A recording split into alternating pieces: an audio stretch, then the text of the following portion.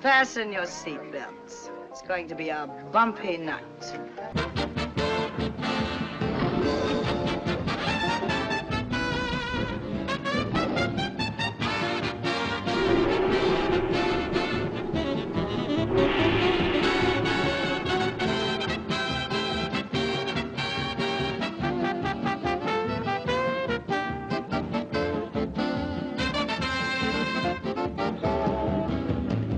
Live from Las Vegas, it's time for you to be talking movies with America's most award-winning film critic, John Barbour. You're being so gentle. I've heard you give reviews and you're so rough. You're saying. How would you have evaluated your own work in some of the films that you did prior to The Longest Shot? I mean, much better than you, my friend. Our next guest is one of those rare talents who has something to say and can say it funny. He's a writer-performer on the new Laugh-In and one of the most popular, outspoken, and entertaining personalities on the local news here in Los Angeles. He's won a half a dozen Emmys as a film critic and host of his own shows. Let's welcome Mr. John Barbour, right over there.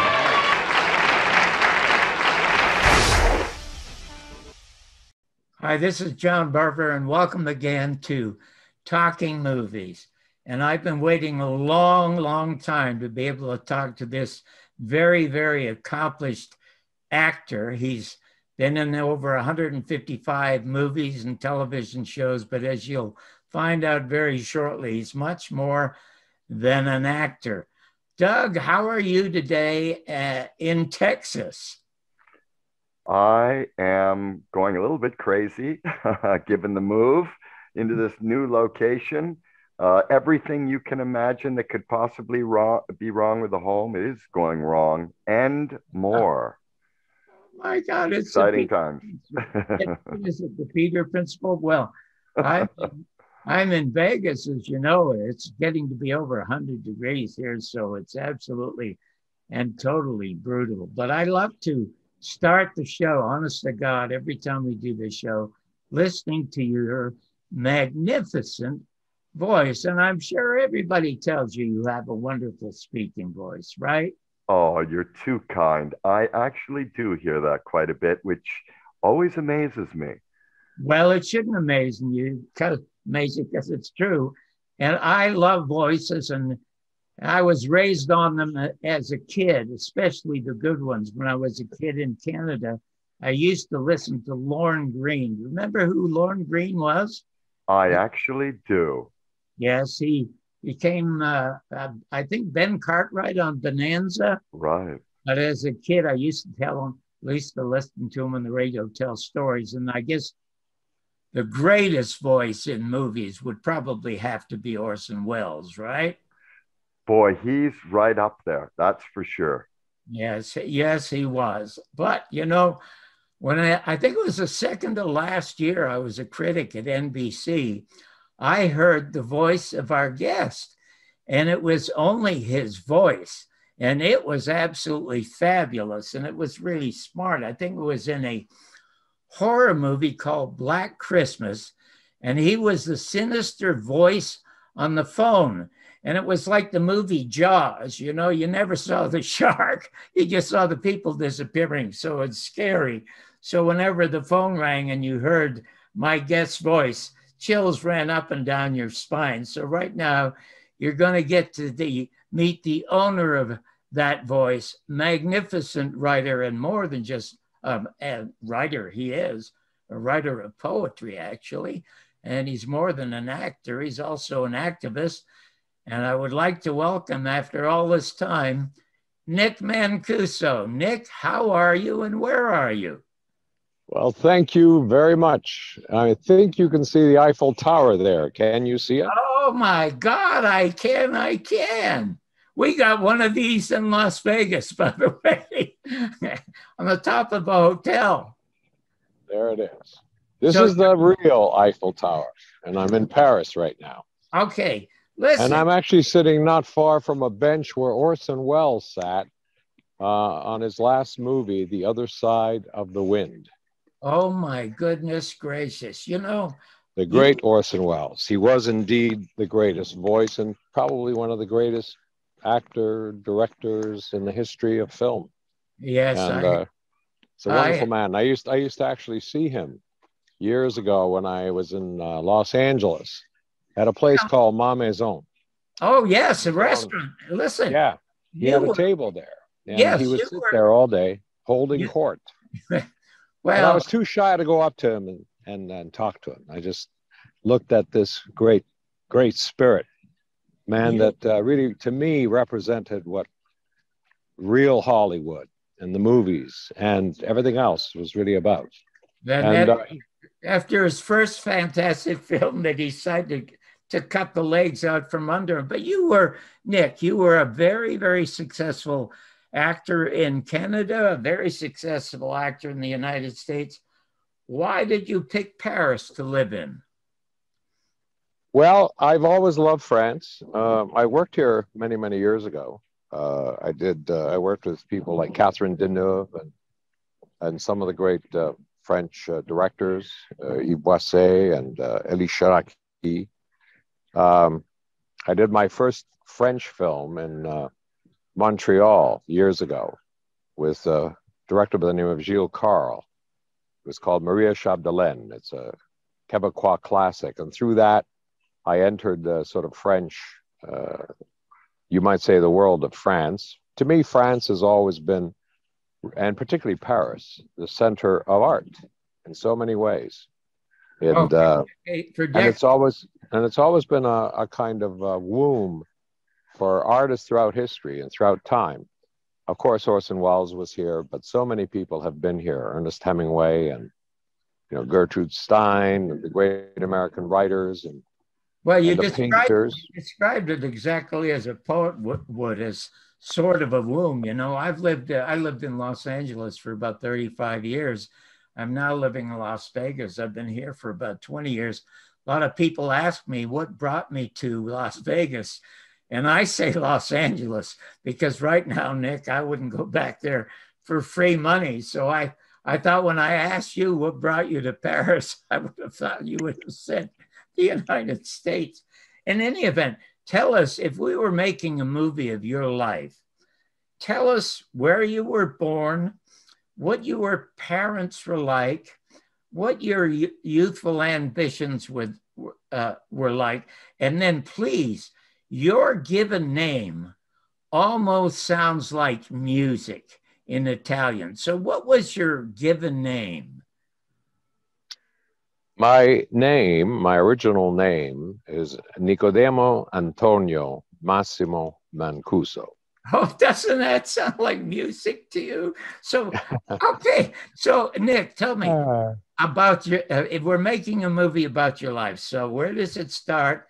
And tell us about it, what your parents were like. Did you have siblings? And when did you go from Italy to Canada? And why? Well, I was born in 1948 in a small town in the south of Italy, in the Aspromonte region of the area of Italy known as Calabria, which is in the deep south. It's just before you get to Sicily. And it was a beautiful little town. It's still there. It's a town named Mammola. And this is back right after the war. And my father, as many of my relatives did at that time, left Italy and migrated because, the war had been absolutely devastating. So many people died and there was a great deal of poverty and suffering at the time. So everybody left, everybody migrated, and they went to America and South America, Australia, New Zealand, all over Europe. There were well over 22,000 people in my town, and now there's less than 1,500.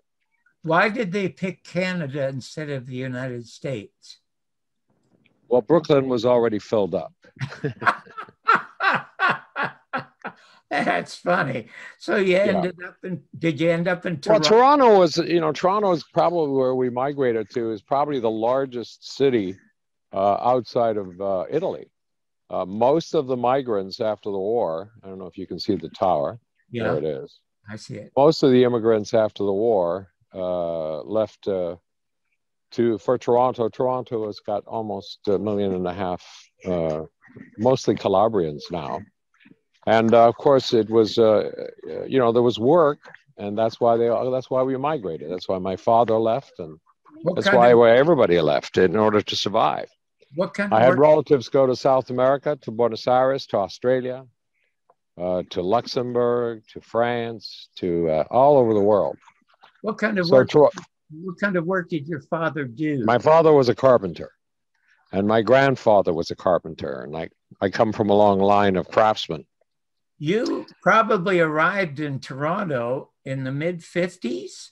I arrived in Toronto about 1954, I think it was, 53, 54. Well, I was living there in the same time.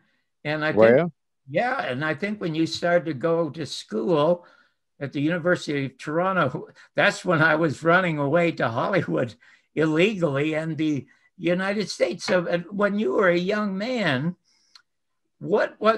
so you're in Canada. Did you have any interest in becoming a hockey player? I mean, right now, that was my first dream. Right now, they're playing. None whatsoever. Okay, so none whatsoever. I hated hockey. I despised hockey. Oh my! I played hockey when I was a kid. You know, like we all did, and those ice ponds they used to have in Toronto. Yeah. In those days, they still had ice ponds, and I loved it. I had a lot of fun doing it. But I didn't like to watch it particularly. I liked playing it. But, you know, it's the kind of game that unless you have got strong ligaments, you know, knees and joints, and in those days, we didn't have helmets. So I remember, I think I was about 11 or so when a friend of mine lost his teeth when a puck, you know, hit him in the mouth. Well, that proves he's and I think that was the last game I played. I thought, well, it's enough of that. Well, you know, it's a great game. It's a great game, and I have a lot of admiration for all the, you know, the players that can do it and all that. But, you know, I'll tell you one thing I don't like about it, never did like about it. Didn't like the violence of it. I always thought it was, you know, I mean, yeah, you know, there was so much, you know, high sticking and, you know, and the whole thing. And it was just that's not what sports to me is about. It's not about, you know, knocking down the other guy and making sure he doesn't get up again, you know? Well, when I was that age at 11, all the money that I could beg, borrow, or steal, which was often, I'd get 50 cents and get on the streetcar and go down to Maple Leaf Gardens. Sure, mate. Yeah, sure. Yeah, and you know, standing room only and watch the hockey games. I loved it. When I got to Hollywood and became successful, I started along with Bo Swenson, an actor you might have heard of. We started, sure. We started the celebrity hockey team. So if did you? What brought you to Hollywood? What were you doing there? Well, I originally went to the United States at 17 to become a professional gambler, but and I was very successful, but it was totally unrewarding. And what kept me going as a kid was watching movies, and at the end it said "Made in Hollywood." So I decided to pack it in and go to Hollywood, and that's why I went there. But to get back to you. Well, did you go there to make movies or what? I went there to become an actor. And I didn't know that. Wow. Yeah. A fellow thespian. Oh my God. But I ended up having to do everything to survive, like a lot of us have to do. Of course. I never wanted to act. I never wanted to go to Hollywood. What's that? That's what I want to get to. I never wanted to act. I certainly didn't want to go to Hollywood. My interests were, I was a nerd. I was into science, astronomy, physics, electronics. I knew about Nikola Tesla way before the Tesla when I was 12 years old. And I was into science. I was into, I wanted to invent stuff, and I did. And, at 16, I studied electrical engineering. I graduated in behavioral psychology, research psychology. But acting was at the University of Toronto, right? You studied. Well, no, I went to the University of Toronto and the University of Guelph.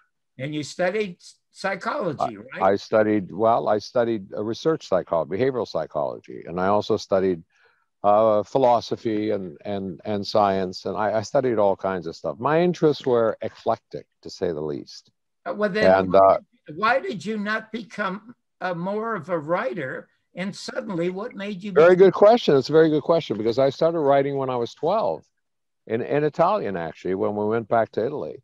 I first started writing in Italian, and then I continued writing, and writing has been a secret passion of mine since I was a kid. I've been writing for years. Now, I only recently started publishing stuff. I wrote, books of poetry, and I wrote 2 books, which I'm hoping to publish, and I've written screenplays, and I've written plays. One of my plays is being done at the National Theater in Romania right now, in Timișoara. Your book of poetry is called Mediterranean Man. One of them, yeah. The original title of that book was called Oedipus L.A. And it was a remaking or a refurbishing of the old Greek myths of Oedipus and Ulysses and Alexander the Great and all sorts of old Mediterranean stories. I'm really kind of sorry that you're outside and not in the studio, because I feel like I'm interrupting you, and I don't want to interrupt you.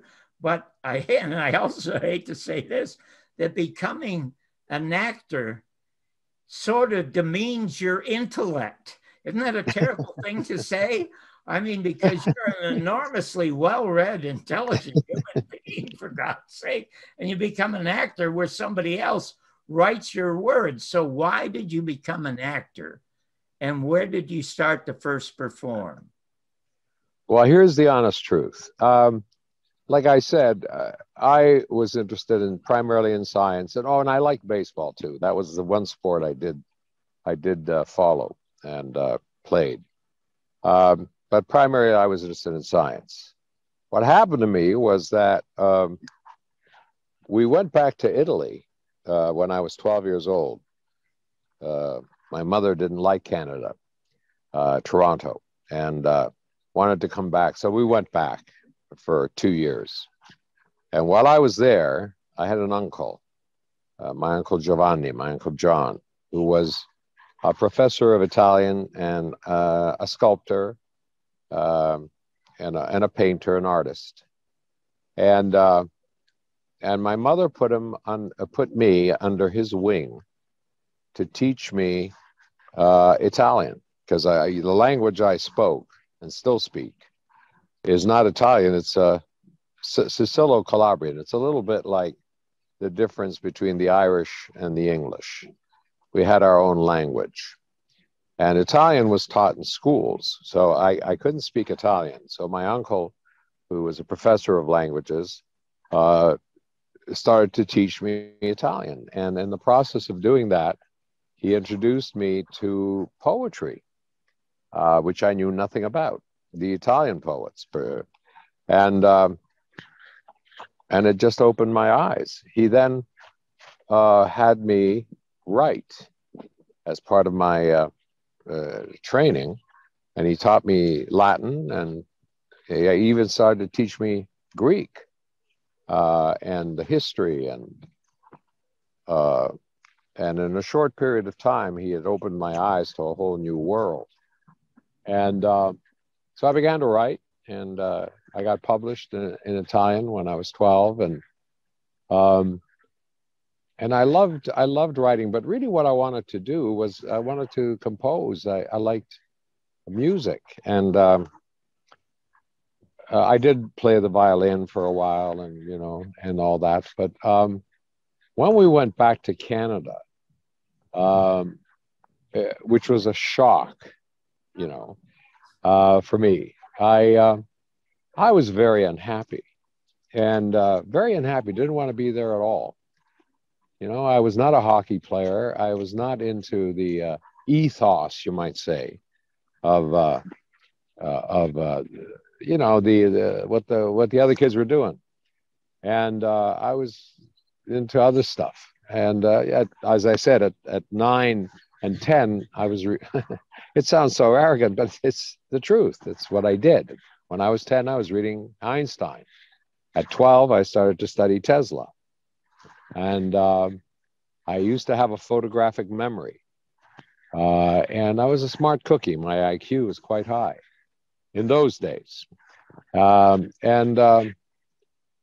So the thing with acting was that I just hated high school, hated it. And I hated being in school, and probably would have been one of those, I would have dropped out, except, you know, my father was a he was a disciplinarian. And so I stayed, and of course in those days you didn't just drop out. And so I stayed, and I had a teacher. Hold it. Not only did you stay in high school, you stayed in the university. What? Yes, I went through all of that. Yes. But what happened was, in high school, there was a teacher by the name of Gustav von Biersen Tripp. Gustav was an extraordinary man. He was a wonderful teacher. And he used to have these quizzes, memory quizzes. Who could memorize something the fastest? And myself and Tom Agnew, who did become a physicist, I believe, used to have the top scores in memory. So he'd give us 15 minutes, and he'd give us 10 minutes. And one time he gave us 5 minutes to memorize a poem. So he looked at me and he said, "Nick, you know it, don't you?" And I said, "Yes." He said, "Stand up and recite it." I was terrified. I was a skinny kid with glasses, very, very shy. I had never spoken in front of other kids. I was just absolutely shut down. You know, I was not an extrovert in the least. I was a bookworm. And so I stood up very nervously, and I began to recite the poem. And Gustav, he clapped his hands together, rubbed them furiously, and he looked at me and he said, "You're joining the drama club." And I said, it was somebody else's choice. I said, "What's drama?" I didn't even know what drama was. Well, you had to, because you obviously read a lot of Shakespeare along the way. Well, he introduced me to Shakespeare. Oh. He introduced me to Shakespeare. Because I know you ended up at Stratford for a couple of years. And he had me, we were doing Hamlet. So he put me in Hamlet, made me assistant director, and I played in my first part as Laertes.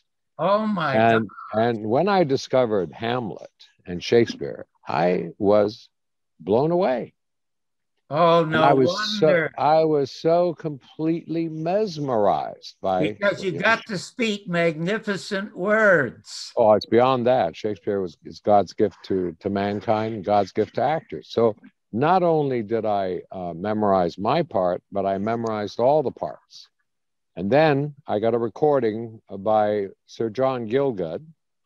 Gielgud was one of the great British actors at that time, of Hamlet that he did in 1936. And it was in those old record players, you know? Yes. And I hooked up the record player to a little earphone and a transistor and a capacitor, and I managed to make a little earphone and put it on repeat so I could listen to it while I slept. And while I slept, I heard, "Whoa, who's there, Bernardo? Nay, 'tis a cold and bitter night, and I am sick at heart." And therein began Hamlet. Oh. And I was transported to another world. Well, you know, you and I, excuse me, but you and I have a lot in common. I, too, hated high school, and I left it when I was 16 to come to the United States. And I was also, for some weird reason, a lover of Shakespeare as a kid. And I could tell you one of the things that hooked me was listening to a story that John Gielgud told on the radio that had me as a kid in hysterics. It would only take me a minute to tell you. Would you like to hear that story? Absolutely. Okay. I'm a kid and I'm listening to this, and he's talking about when he was playing Hamlet. And one night he always used to wear these tight tights. And one night he lunged out toward the end of the play with a sword and his tights ripped, okay? Right. So he was not wearing tight underwear or anything like that, as he said, but nothing happened. And the end of the show, the end of the play occurred to great applause. He said, but the next night, when they went on stage, the entire cast could not continue the performance because when one of the actors said to one of the other actors, it was a ghost scene. What? Has that thing appeared again tonight? Yeah. What? It was. Well, I'm a kid and I'm hysterics. So what takes you?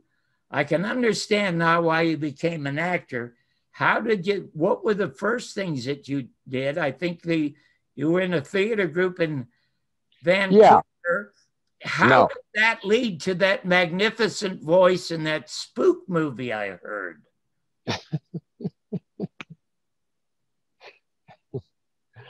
Yeah. What happened was as I said, I was completely, really just mesmerized by Shakespeare.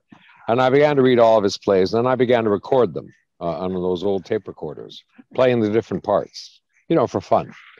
But in the meantime, I continued in my studies, and I was at the University of Toronto for a while, and then I dropped out. I had a crisis. I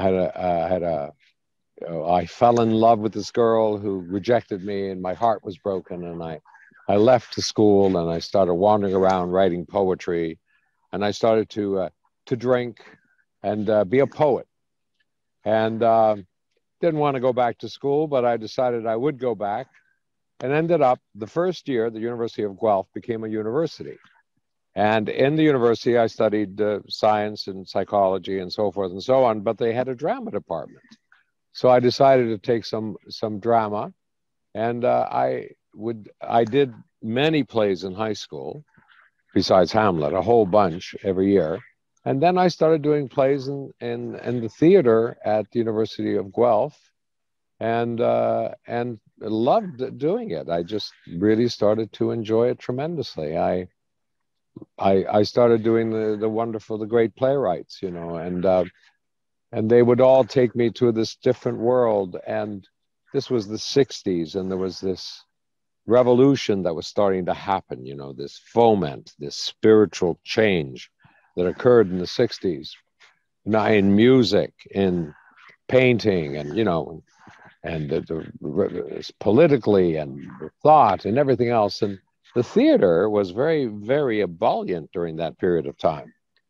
So I ended up doing a lot of plays, but continuing in my studies. And in one of the plays I did, the head of the National Theatre School saw me, and I was offered a scholarship to go to the National Theatre in Ottawa. But I turned it down because I didn't want to be a professional actor in the least. It was just for kicks. And then I graduated, and this is around, I guess, 1966, 66 or so, 67.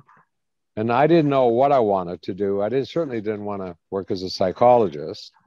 And at that time, this was the year that, the time that Pierre Elliott Trudeau passed these bills, known as the LIP grants, where they were going to put money up for the arts in Canada. They were called the LIP grants.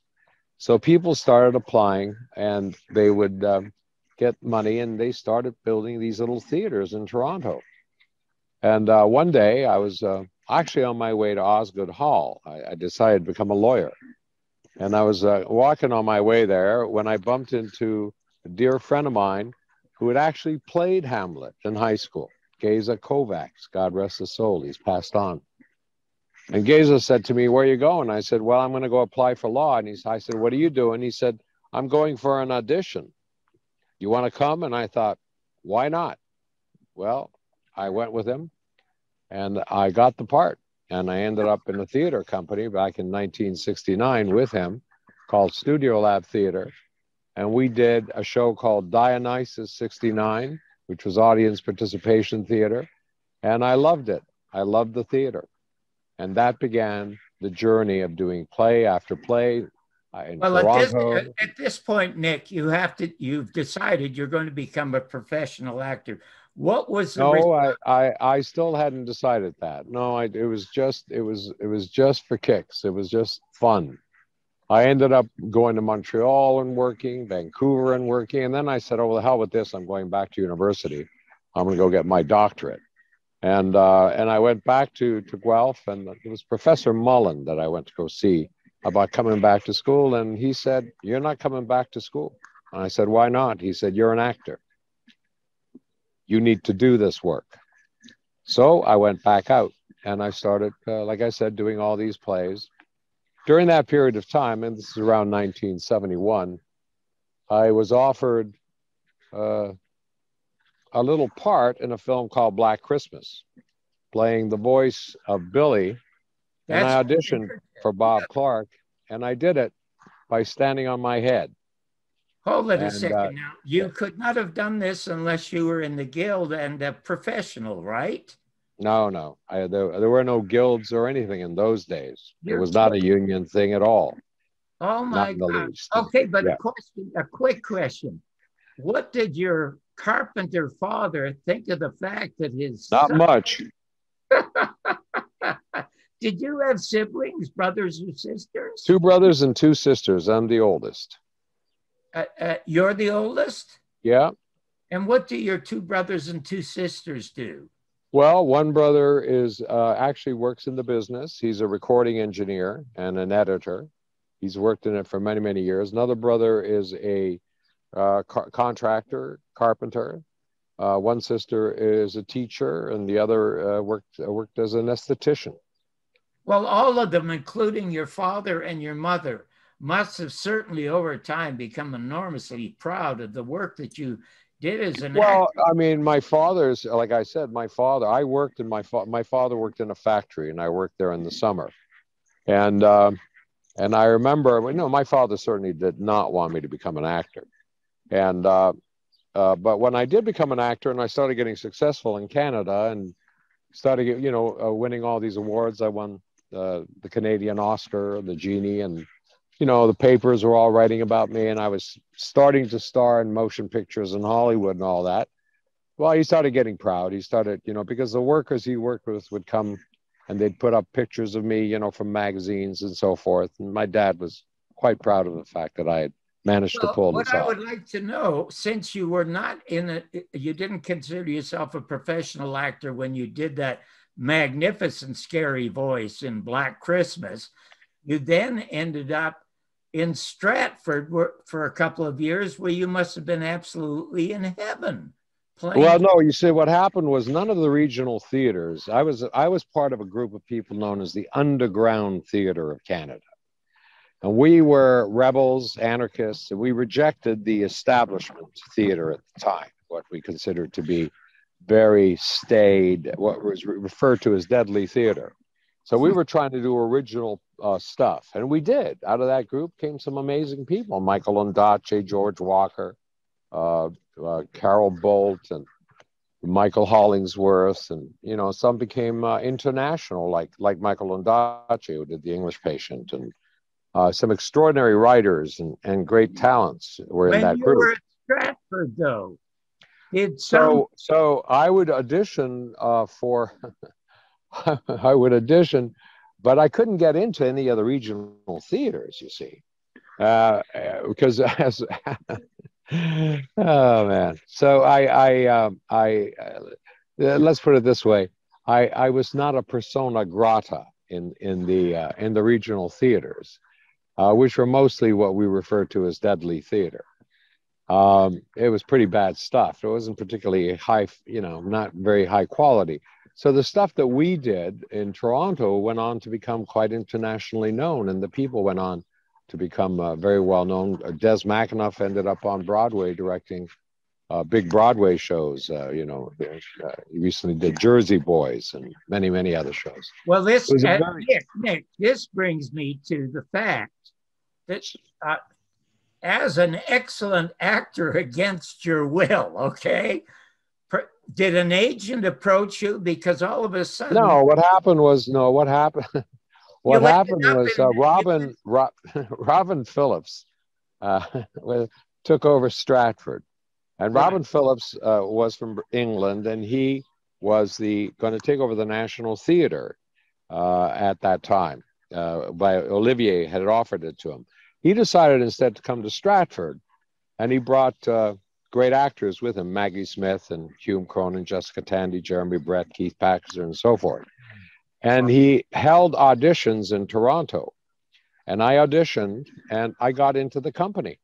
And because of Robin, I started to do Shakespeare at Stratford, which I absolutely adored. And I loved working with Robin. God bless his soul. God rest his soul.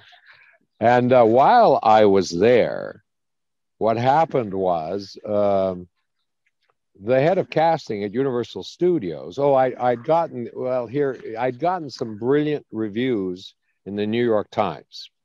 And I had gotten some horrendous reviews from the Toronto papers who referred to me as a refugee from The Godfather. Oh, wow. But Walter Kerr of the New York Times had come up, and he was the premier English critic for the English-speaking countries. In fact, there's a theater named after him in New York. Walter Kerr came up and reviewed Maggie Smith, Hume Cronin, Jessica Tandy, all these great actors, and this unknown actor by the name of Nick Mancuso gave me 2 paragraphs on this performance I did as Bassanio in Merchant of Venice, stating that my performance had eliminated the curse that had been put on that role for over 250 years. Wow. And because of that, the head of casting at Universal came up and took me out for lunch and said, "We would like you to come down to the States." And I said, "No, thank you." And she said, "Why not?" I said, "I'm against the war in Vietnam," because I was against the war. And she said, "Well, dear, if you ever change your mind." Now, because of Eleanor Kilgallen, and she was the sister of Dorothy Kilgallen, the famous columnist, I was suddenly, out of the blue, got a contract from ABC.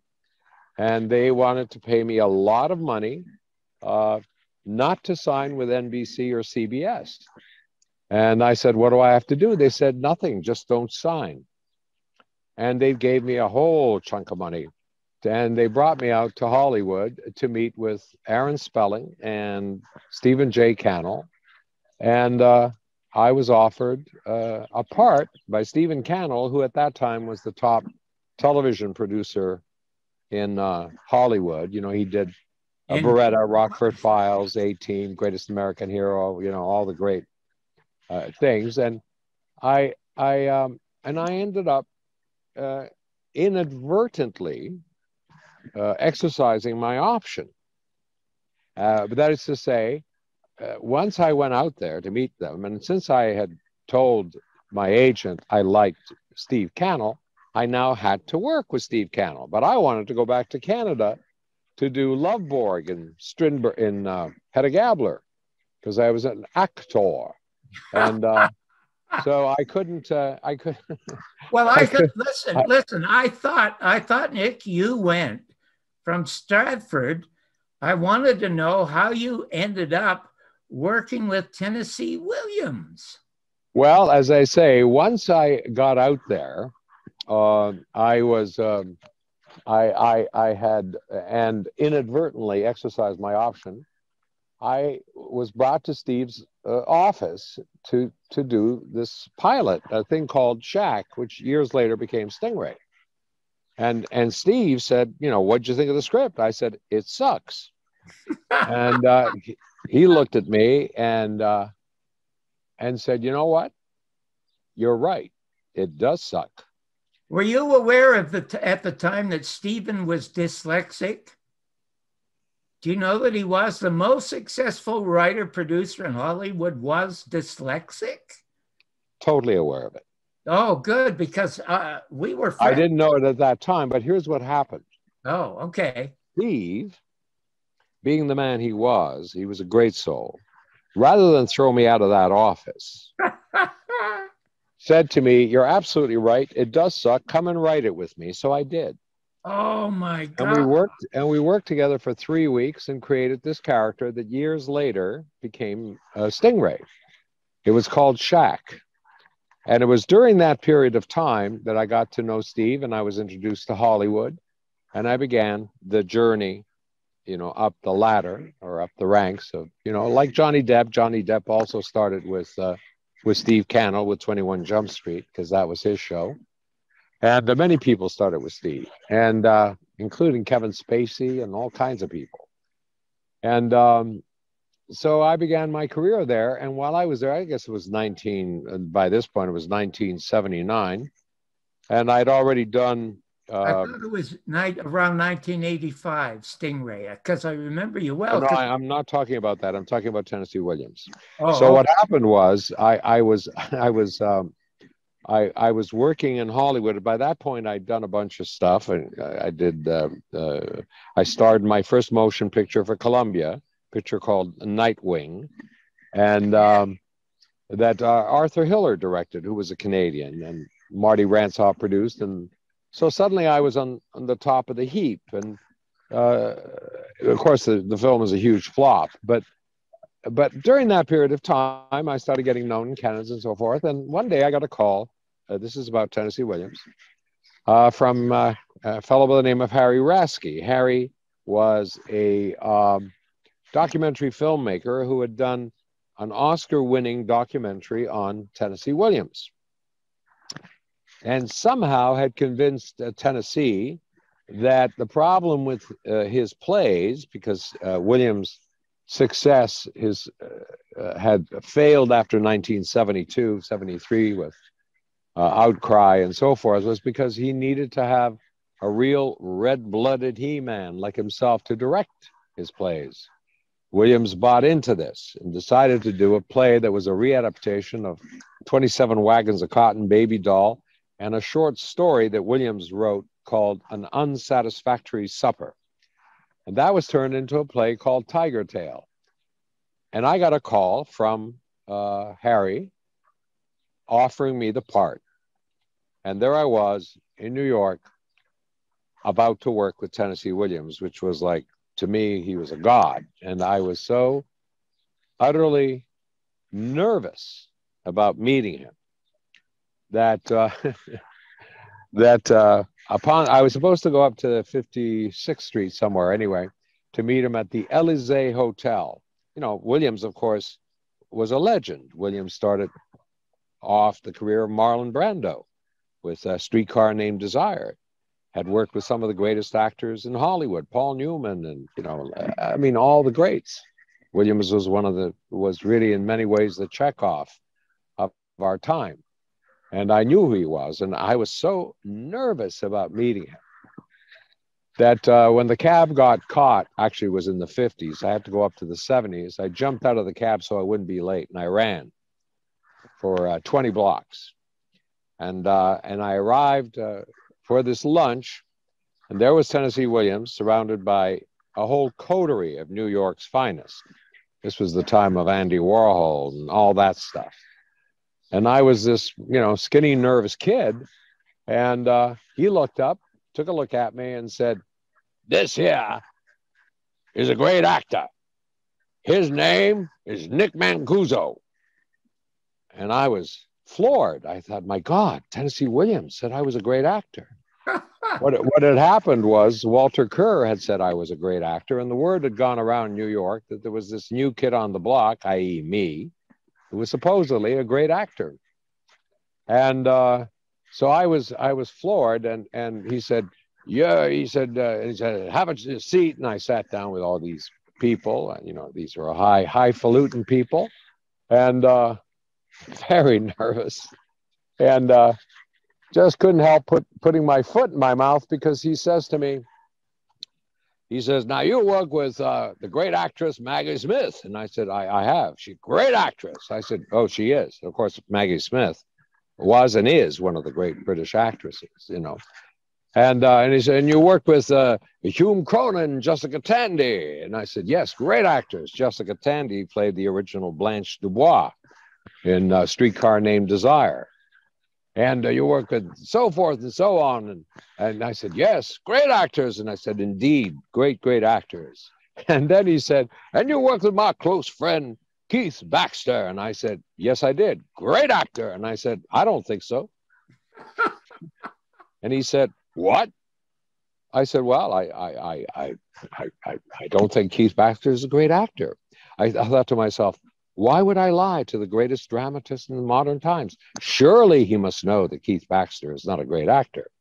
Little did I realize that he was a very close friend of Tennessee Williams. Uh-oh.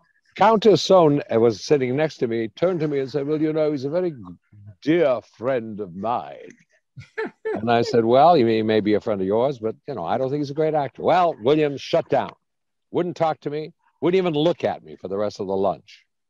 When I got up to shake his hand after lunch, he walked away from me in a huff. I went back to the village and the phone rang and it was my agent. He said, what the hell did you do? Tennessee Williams wants to fire you. And I thought, I don't know. What did I do? And I thought, oh, maybe it was that comment about Keith Baxter. Anyway, he didn't fire me. So we go off to Atlanta, Georgia, and we start rehearsing. And Tennessee Williams is there every day with his hat on, dark sunglasses. But in Atlanta, wasn't the play The Night of the Iguana? No. The first play was Tiger Tail. The next play was Night of the Iguana. Oh, okay. So while I was rehearsing this play, Tennessee Williams, wouldn't look at me, wouldn't even, because he was so pissed off with me for what I had said. And in his dark sunglasses. And finally one day, and I noticed that Harry didn't know how to direct theater. And I already done 10 years of theater, 12 years of theater. He didn't know how to block. So I began to block the play. There were off-Broadway actors and other actors. So we began to block. And one day Williams calls me over and says, Nick, come over here, very angrily. And he says, takes the script and he says, now here, right here, I want Silvio, character I was playing, to say to them, on the bio. And I went, okay. I wrote down on the bio. And here I want him to say, and I wrote down what he wanted to say. And right here, I want Silvio, who was a Sicilian American, to look up into the sky and to shake his fist and to say, Dio, oh, Dio, which means God, oh God. And I said, I don't think so. And he said, what? I said, well, Silvio is a Sicilian. He's not a Roman. A Sicilian would not shake his fist and say, Dio, Dio. A Roman would. So Williams looked at me and he said, well, say something in Italian. And I said, like what? Spaghetti? So he broke out laughing. And he grabbed my hand. And we were friends from that moment onwards. He was one of the finest gentlemen I have ever worked with. And I will go to my grave with the memory of the great Tennessee Williams, standing on stage with him, opening night to a standing ovation. That was before I went off to Hollywood. Now, in Hollywood, okay, I just want to interject here something about how old were you at the time? And I was... And were you married at the time? I was married to my first wife. Well, hold it. You said first. You mean you're going to count them for us? Oh, I've been married 4 times. Oh my goodness gracious! Yeah. How and why? Well, you'd have to ask God that. I can't answer it. Okay. And are you currently married? I am currently married, yes. You have any children? I have one son who is now 22. And what does your son do? Is he going to school? He was studying art. He's a natural artist. Oh, wonderful. So he's inherited some of your genes and knowing you. Or my grandfather's, yeah. Okay, okay. So now you were with Shakespeare at Stratford, Tennessee Williams in Atlanta. Now you go to Hollywood and you do 2 very successful multi-million-dollar movies called Under Siege. How did that happen? And what was it like now working on those scripts? and with actors like Steven Seagal and Tommy Lee Jones and Gary Busey. What was it like working in Hollywood now with scripts that aren't Tennessee Williams? Well, I hated it. I really did hate it, most of it. I couldn't really, I was great. I mean, I enjoyed the work, but I didn't like Hollywood. I didn't like the red carpet. I didn't like all that over here. I didn't like celebrity. I didn't like any of that. I'm not made for that. I just wanted to act.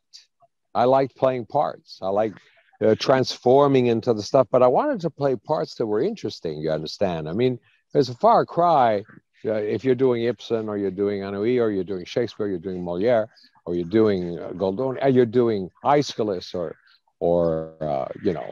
Pinter. It's a totally different experience, you understand? Absolutely. As opposed to doing, cop number 3 and, freeze, I said, freeze, put your gun down, and, the usual. But Under Siege. I have certain rules, you see. Under Siege. Well, one of the rules I have about acting is never play a character named Rocco.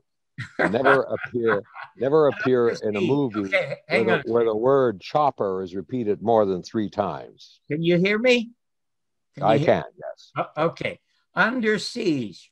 You met Steven Seagal. Yes. I worked with Steve 3 times. Okay. And, previously, hang on a minute. You mentioned the disruption, the horrible disruption and protests and disintegration of the United States that led to the Vietnam War and the assassinations and everything that was going wrong in this country. Yes. And Steven Seagal subsequently moved to the Soviet Union. When you met Steven, was there any hint of him when you talked to him, if you did talk to him, about his growing dissatisfaction with what was happening to America? Well, I mean, I think certainly when I met Steve, I only played a very small role in Under Siege, but I got to know him. We became friends, and he's a very interesting man. He at the age of 17, encountered the founder of Aikido, Ueshiba Sensei Morai.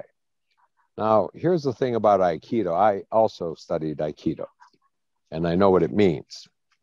But you see, Ueshiba Sensei Morai was, of course, the great Japanese master and founder, was a deeply spiritual, highly evolved soul. It wasn't about beating the other guy up.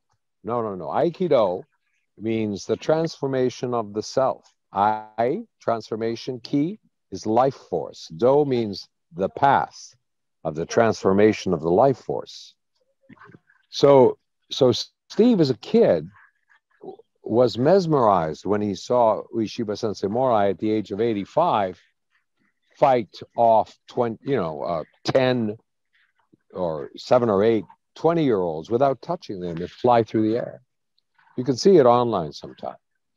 And he ended up going to Japan to study. And I don't know if he actually studied with Ueshiba, but he did study maybe, I think Ueshiba was still alive at the time, but he was one of the truly, truly extraordinary spirits. And he got into it. The thing about Aikido, and I studied, like I said, not that he did, the discipline that is necessary to do this kind of work is uncanny. I studied for 6 years. He studied for 25 or 30. Well, his whole life now. It's almost 50 years of study. And he was changed, transformed. If you can really do Aikido, you can do anything. I mean, almost anything. So, but if you actually follow the study of it, it is not only tremendous discipline, but if you really follow it, it's a vow of poverty. There is I don't know how he did it, but he did, So the strangest thing in destiny, I think it was all a question of destiny, occurred when he, by a fluke, his producer, the guy that became his producer, a fellow by the name of Julius Nasser, happened to go to Japan on business and hired Steve, and he was a distant relative of Steve, hired Steve to be his translator because Steve speaks fluent Japanese. He was already married to a Japanese woman, and bodyguard, and got the idea that he might be able to actually be in the movies. This was after, you know, Bruce Lee was gone, and there was, I think, only Chuck Norris, and Right. and the two of them together came up with what then became above the law, and they managed to somehow hook up with Mike Ovitz, who was the head of CAA, the most powerful agency in Hollywood, and got some screenwriters in there, and that became a huge hit. You know, it was made for, you know, I think 8 million, and ended up making 500 million or whatever. And suddenly, boom, Steve goes from being monastic, to boom, superstar. How does he go from spiritually handling a vow of poverty to Exactly. Good question. Becoming Exactly. a mega millionaire? Exactly. Very, very difficult, you know. So I mean, I can't speak on his behalf. He's a friend, but you know, he's a man of conscience, and he is a man of who sees the truth and fights for the truth. And his truth was that he could clearly see what was going on. Certainly Hollywood, you know, without getting into the Hollywood swamp, the reality is there's some very, very good people in Hollywood. I've worked with them. Steve Cannell was one of them. There's some very fine people. But, you know, there's also some pretty nasty individuals there, and some very dark places. You don't need to read Hollywood Babylon, and you don't have to know the truth about the experience of Hollywood. But a lot of horrible things have happened in Hollywood and continue to happen. And basically, I think what occurred for Steve is that he just pissed off a lot of people because he would not kowtow basically to the system. You know, there's some actors are like that. I mean, I have that inside of me too. Mickey Rourke, you know, he walked away from it, you know, because he couldn't deal with it. Great actors, some great, great people, and actresses Nick, have walked away. Not only did Stephen walk away from the country where he became a millionaire, he went to the Soviet Union. He is in the Soviet Union now, I guess, if he's still, I presume. As far as I know. Oh, because I was going to ask you if you've gotten a chance to speak to him and ask. Not in a long time. Not in a long time. I can't speak on his behalf. I mean, you know, as far as obviously what is going on in the world right now, these are troubling times, to say the least. Oh, they're getting the worst. But the fascinating thing about you, you know, Donald Jeffries, who's interviewed you a couple of times. Donald's a great soul. He wrote a great book called On Borrowed Fame. Yes. And I wrote a little bit on that. I did the forward to it, by the way. Yeah. He did the forward to my book. But he kept telling me, when you meet Nick, you will meet one of the very last Renaissance people on earth who ever, you know, went close to Hollywood. And indeed I have. So it seems to me, Nick, that you have become this reluctant success. You know, it's like I also paint and I write and I do compose as well a little bit. But yes, I guess you might say there is a kind of to me, the soul of the artist is really what interests me, and you know, the beauty around us, you know, this world. I'm in one of the most beautiful cities in the world right now, and you know, look, beauty, you know, is truth, as Shelley wrote, or was it Keats? Yeah, and truth, beauty. That is a fact. where there is great ugliness, there is great deception and lies. And, you know, Hollywood has gone through cycles of great beauty and great ugliness, as America has. America has gone from the shining city on the hill, you know, to the squalor of the homeless situation of the last 35 years, and the violence and the gun and the insanity and the poverty and so forth. Is absolutely despicable what has happened to America, because it really truly is was and hopefully will be again a shining example. Because I doubt that will ever happen for one simple reason. I hate to bring it up. No, I don't necessarily disagree with you. Well, the reason I doubt it'll ever happen is that America totally collapsed on November 22nd, 1963, with the murder of John Kennedy. I agree.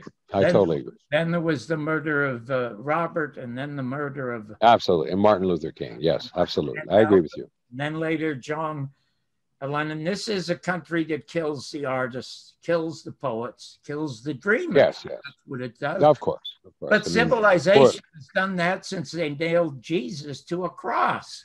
Absolutely. And the Greeks knew this. Yes, indeed. Yes, indeed, they did. Well, absolutely. Okay, now I saw... And those are my ancestors, by the way, because the south of Italy was known as Magna Graecia. It's where the Greeks had migrated.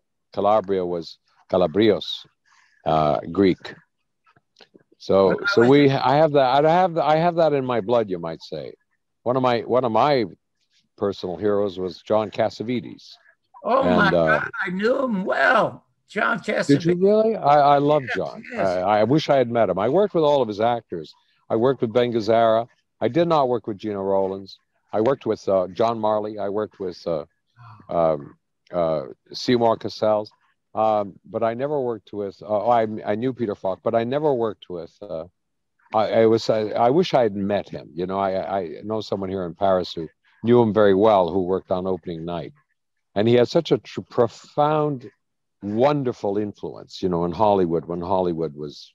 Yeah, because what John would do, he would do, you know, wonderful, interesting movies. Like marvelous, yeah. Mary's Baby, and then take the money and go make his own films. Absolutely, a real artist. Oh my gosh, yes. Yeah. Oh my gosh. Well, so you knew him, huh? You knew him? Yes, extremely well. Oh my goodness. Did you work with him in some capacity, or what did you do? No, and it's an interesting thing. My wife, who has a magnificent speaking voice. My wife has next to the wonderful actress who was Patricia Neal, had a magnificent... Oh, wonderful. Voice. Yes. The Fountainhead. Yes. My wife has that kind of voice. My wife was a band singer for Earl Father Hines, but my wife is the most extremely private person I have ever met. She just loves getting up every morning with the birds, and that's it for her. That's a happy and full life. Oh my God, she's the only person I know, Nick, who never envied anyone. And we were, lovely? You know, I was Sinatra's private writer for 4.5 years. And oh my God, you know, I wrote a play on Frank Sinatra. Oh, well, and then Red Fox was my mentor and my lifelong friend for years, Dean Martin. Wow. I knew them all. It's, by the way, my book called Your Mother's Not a Virgin, The Bumpy Life of the Canadian Dropout Who Changed the Face of American Television, is the best book ever written about anybody in show business. And your friend and mine, Donald Jeffries, did the foreword. And there's a... Yes, and I would. Oh my God, you would just absolutely love reading it. I'd love to read it. When I couldn't see for a while because I don't know if I went through a whole health crisis, but now it's back. My sight is back. Diabetic and all that. Fantastic. You sent an address. I will send it to you. Unfortunately, it's it was 752 pages were too long for me to record, and I'd be, if I had a voice like you, I would have recorded. I would love to record it. But oh my gosh, you will love the book. And what's it called? What's it called, this book? It's called Your Mother's Not a Virgin. All you have to do is go Google on Amazon. Everything is a 5-star. Yeah, I can get a friend of mine to get it for me off Amazon. I can do that. Well, I would love to send you an autograph. No, I'll get it right off because I can open the font. Oh my God, I would be so honored. Give me time because I'm in the middle of doing all kinds of stuff right now. But give me some time. But I'd like to read it. Tell me how much you would charge. I'd be happy to pay you. But the other thing is, I know you've recently shot a movie that you're about to release, and what is about? Well, there's a film. I had a film come out recently, a comedy with Burt Young, actually called Road to the Lemon Grove, and it played in the theaters before the lockdown, but it just played in Lincoln Center, actually, New York. It's a wonderful comedy, Canadian, you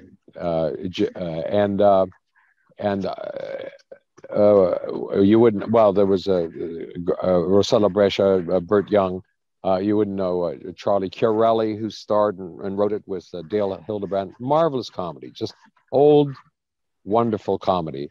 That's available now. But the film that's coming out now is a picture I did called The Performance by a fellow by the name of Steve Wallace, a Canadian. It's a marvelous piece of writing that Peter O'Toole was supposed to do. Wow.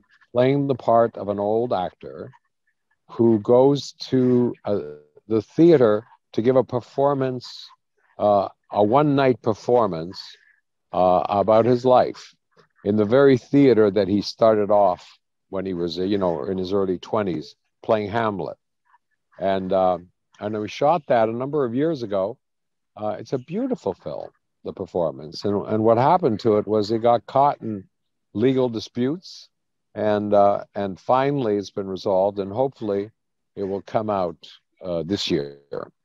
I also did a bunch of smaller pictures in the last little while. I did one on the life of Gregory Corso, which I co-wrote, the Beat poet, who was actually Calabrian, like myself. He was, him and Allen Ginsberg and Jack Kerouac. Basically were the founders of the Beats.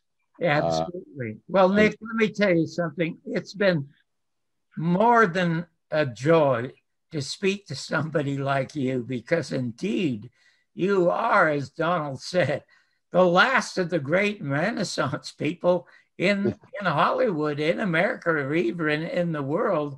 And very sweet of you to say that. I hope we get a chance to do this again. Let's try, and let's say goodbye to the Grand Dame, the Eiffel Tower. Okay, goodbye to you. Goodbye to the Grand Dame, and oh my God, you are a treasure, honest to God, and a pleasure. God bless you. God bless you all. Take care. Thank you so much. Bye-bye. Bye-bye. And thank you all. And we'll see you again in 2 weeks with another Talking Movies.